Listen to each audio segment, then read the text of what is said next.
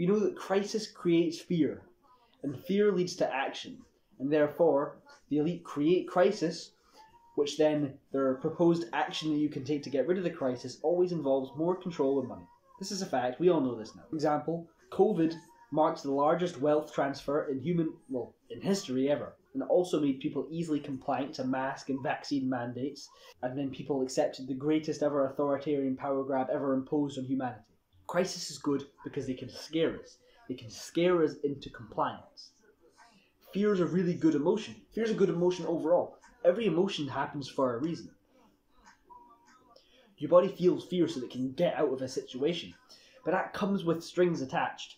So, for example, if you're under a tree, let's say you're a lumberjack, you're cutting a tree, and the tree's falling in your direction. I've seen a video of this.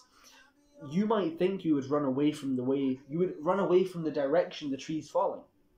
When you're in a state of fear in a life or death scenario, you won't. Why is this? Because you lose the ability to critically think. You lose all ability for rational thinking. So you just try and get out of there as easy as possible. And if that results in the tree falling right over you, you might think you're not stupid enough to do this, but it's not a matter of logic, because you don't have logic in these situations. The government uses this against you, and they're going to keep on using it against you. And this is common knowledge, so people are all speculating about what the next big thing or next crisis is. And some people think it's World War III, some people think it's going to be Disease X, some people think it's going to be a cyber attack, some people think it's going to be all three. I'm going to tell you what I think it is. And it makes way more sense than any of these things. So now, personally, I think, but certainly hope not, that it's going to be manufactured food shortages blamed on climate change. Have you seen the Dubai flooding lately? It's awful, isn't it? Now, so they've been able to flood their country by cloud seeding, or as others call it, chemtrails. So this just proves the, very, very dangerous ability that you could very easily mess this up and just flood the place.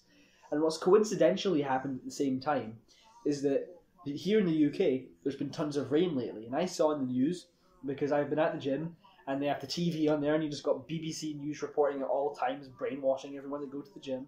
And they were talking about how there could be potential food shortages soon, or that farms are struggling because of the rainfall. The tons of flooding. And what did they blame it on? Climate change.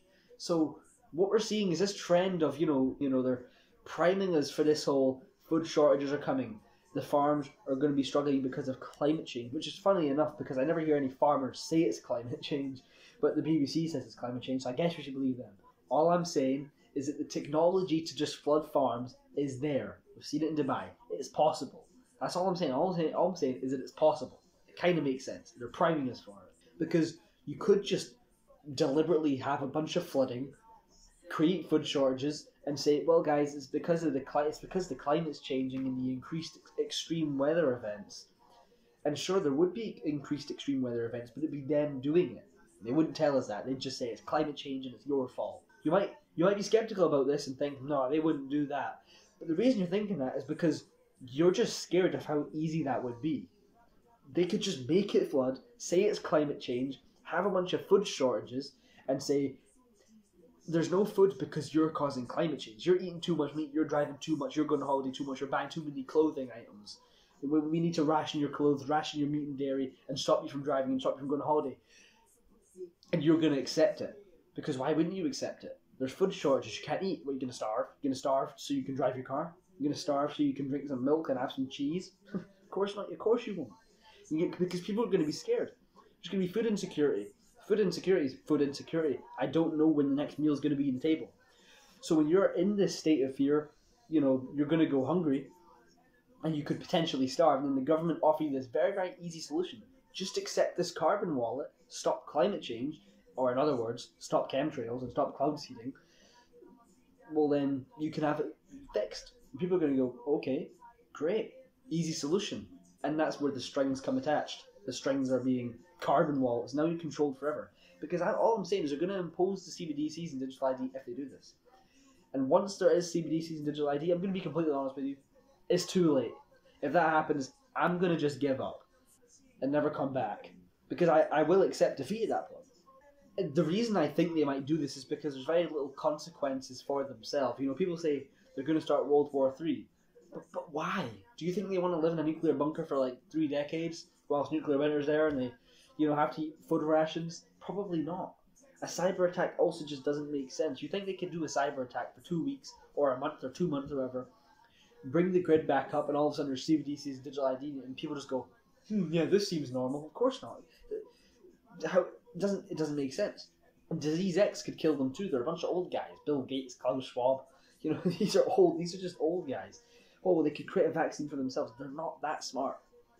They couldn't create a vaccine if they wanted to, if they tried. This is more complicated than you think. Vaccines don't just come easy. It seems like you're the one that is brainwashed into COVID thinking you can just create a vaccine in a year. You can't. Vaccines are hard to create and hard to make safe, so they're going to fail. Disease X is too risky. They could have loved ones die. I don't buy it. So this kind of just ticks it off.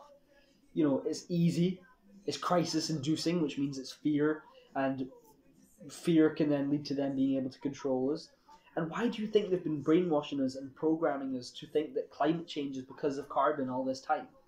Why else do you think they've been doing it? Do you think they've been promoting this whole climate change narrative this whole time just to create World War III, explode everything, or a cyber attack and bring the grid back up? Well, what would be the point in the whole climate change thing? This makes sense. They're always saying it's because of the flooding, it's because of climate change, all these problems, it's climate change, emissions, your fault. It makes sense why they've been priming us for so long, for several decades actually, in fact. And just as I said earlier, perhaps it sounds like I'm contradicting myself. I said fear promotes action and easy ways out. I'm making you feel scared probably right now watching this video. You probably haven't heard of this before, haven't heard of this idea of this crisis they may push forward and manufacture as they've done before. And now you're realizing, wait a minute, this is really easy. I've probably convinced you, and now you're scared.